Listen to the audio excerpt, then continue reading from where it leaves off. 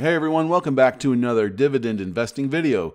Today I wanted to make a quick video addressing some of the questions we've been getting down in our comments section. We get a bunch of excellent questions from people in the dividend investing community, and I wanted to take an opportunity to give some more thoughtful replies to some of them.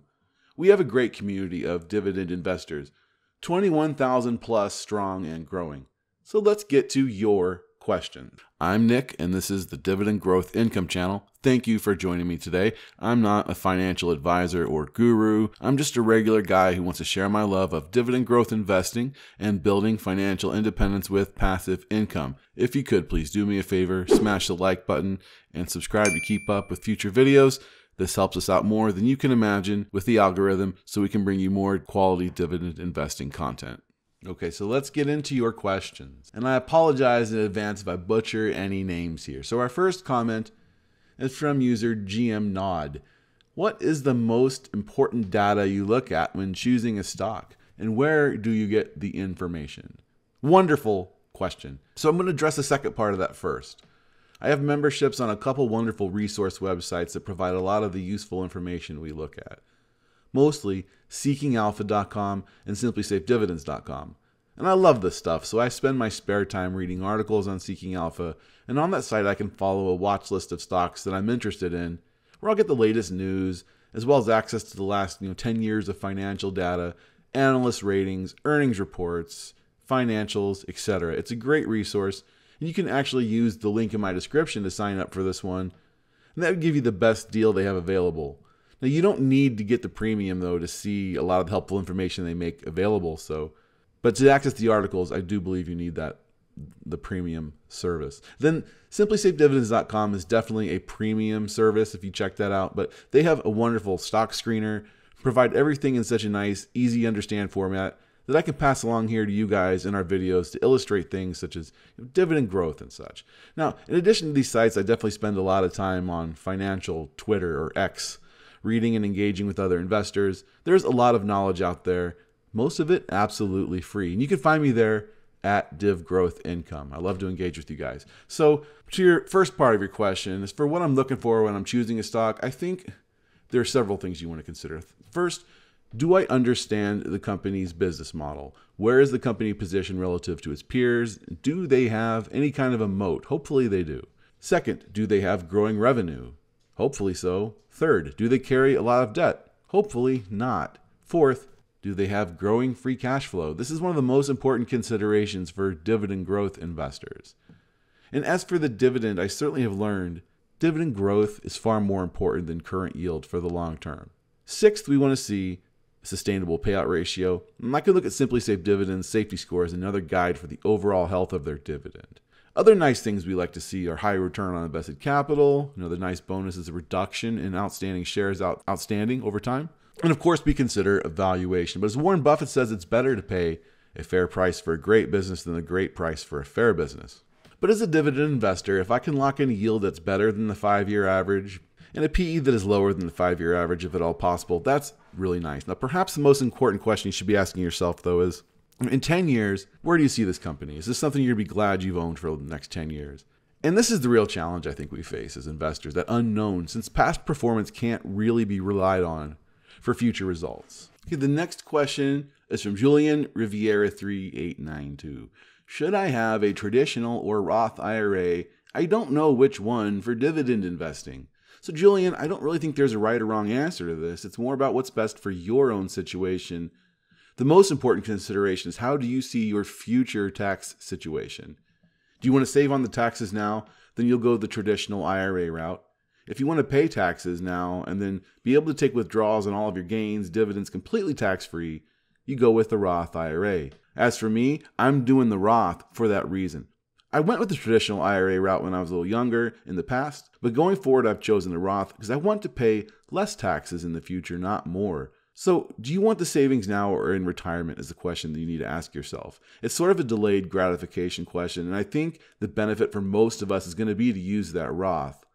But I think using either and maxing it out is really going to put you in a potentially great situation for the future. So, it's really either or. And while there are income limits on the Roth, there's ways around that with a backdoor conversion. So, Roths are a little bit more flexible, but with withdrawals as well. you're able to withdraw your contributions without penalties generally, though I don't recommend this. Thank you for the question, Julian. So the next question comes from Whipless. His comments are always putting a smile on my face. Thank you, Whipless, for always leaving your wonderful comments. He says, I'd love to hear your thoughts on Pine. That's the ticker for Alpine Income Realty Trust. This is a real estate investment trust, so let's take a minute to look at Pine for Whipless. This is an interesting company. It's a new company. It's only about 5 years old. There's a ton of articles calling it a buy on Seeking Alpha, so it's developing what looks to be a pretty devoted following in a short period of time.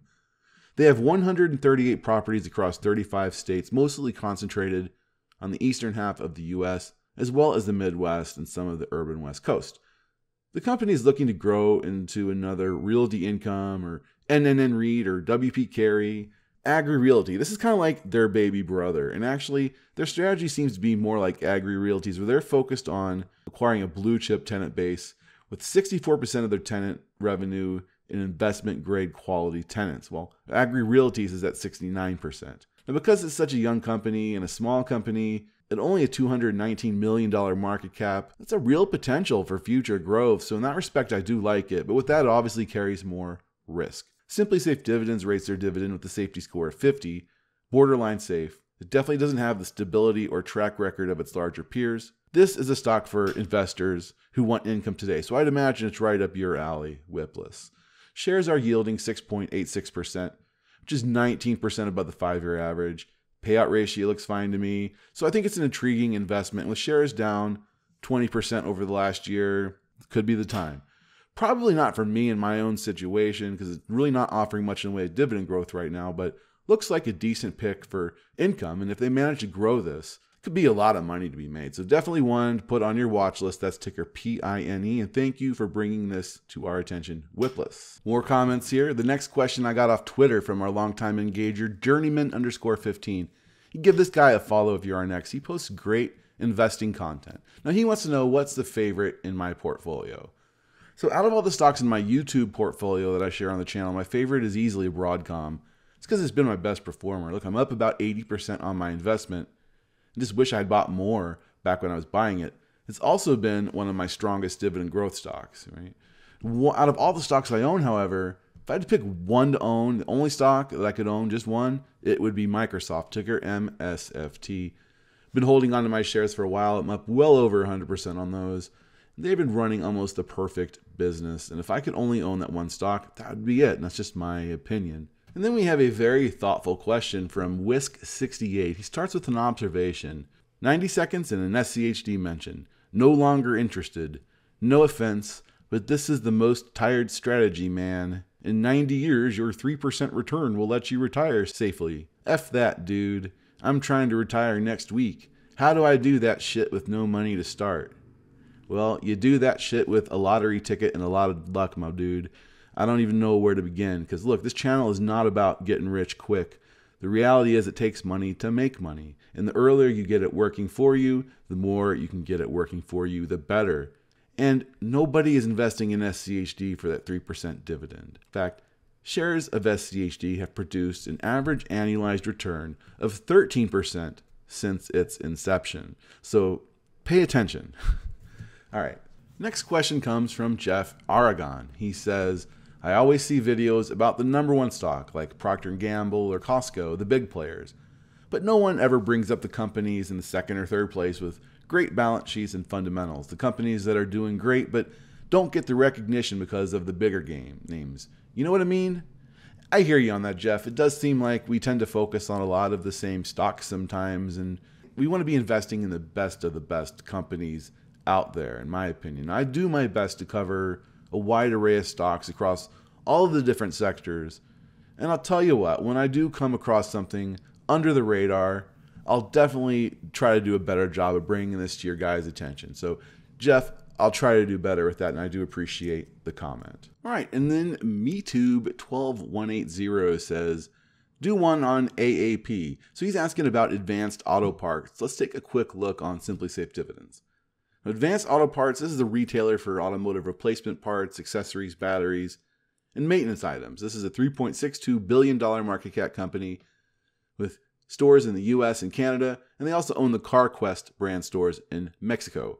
Now, I'm going to tell you, I'm not at all interested in this one, which is why I've never talked about it before. But since you asked, this is a stock that suffered a dividend cut back in 2023 by 83%. They slashed that dividend. And 2023 saw a massive drop in their profits. And taking a look at things, it's just all trending in the wrong direction. It's not something I'd be investing in. Massive drop in earnings per share, free cash flow per share. The revenue's been growing, but this alone is not enough because we see some more troubling numbers below. Return on equity, return on invested capital, all going in the wrong direction over the last decade. The operating margin has dropped to 3%. Free cash flow margin is at 0%. So even though they brought in record revenue in 2023, they've become seriously less profitable over the last year. Without reading into it more, my first guess is just rising costs eating into profits with inflation. And then their debt has been growing over the last few years as well, heading in the wrong direction. So it's not for me. The dividend of 1.63% is in line with their 5-year average, so maybe it's reasonably valued. Shares have dropped about 60% over the last year, so could this be a value play that makes some quick cash? Maybe they turn this around. I don't follow it super close, but I don't see anything encouraging in any of this financial data. The average analyst price target is 57.05, representing nearly 7% downside from where shares are today. So I'd want to see improvement in their margins before making an investment. But I think there are far better opportunities for dividend-minded investors for 2024. But thanks for the question, MeTube. It's a cool name, MeTube. And then we had the Godfather, wanted to know about Pfizer, ticker PFE, and could 2024 be the year of their comeback? This is a great question because Pfizer had a terrible 2023. Shares are down 40% from where they were a year ago today. This is a stock a ton of investors hold, often primarily for that dividend. And look, you can get shares today at near 6% yield, almost unheard of for Pfizer, so somewhat concerning. But they did recently announce a 2.5% dividend hike, and I do think the dividend is reasonably safe for this foreseeable future. And I do think things would turn around for Pfizer. Now, is 2024 the year that's going to happen? Probably not. These drug companies are always dealing with expiring patents and their upcoming drug pipelines. Things could get a little cyclical. Pfizer's still having trouble coming back from the drop in sales from that COVID vaccine, right? I think if you are cool holding the stock for a while, things are going to turn around in time, but they've really struggled coming back from that vaccine. Could be a bumpy couple years for this one, so we will keep an eye on it. Getting that 6% starting yield in a company like Pfizer, like I said, that is a very rare opportunity. Can't deny that. Okay, and then Yvonne6582 asks, starting a new portfolio or top 5 dividend companies per sector. Now, sometimes I get questions that warrant their own video. This is definitely one of those. So just the other day, I put out a video on how I would start a portfolio from scratch if I was starting over today, knowing what I know now. And I show you the 10 stock portfolio I would build. I'll leave it pretty flexible on how it could be constructed. So go ahead, click into this next video to check that one out. Thanks so much for sticking around. And until next time, my friends, keep investing.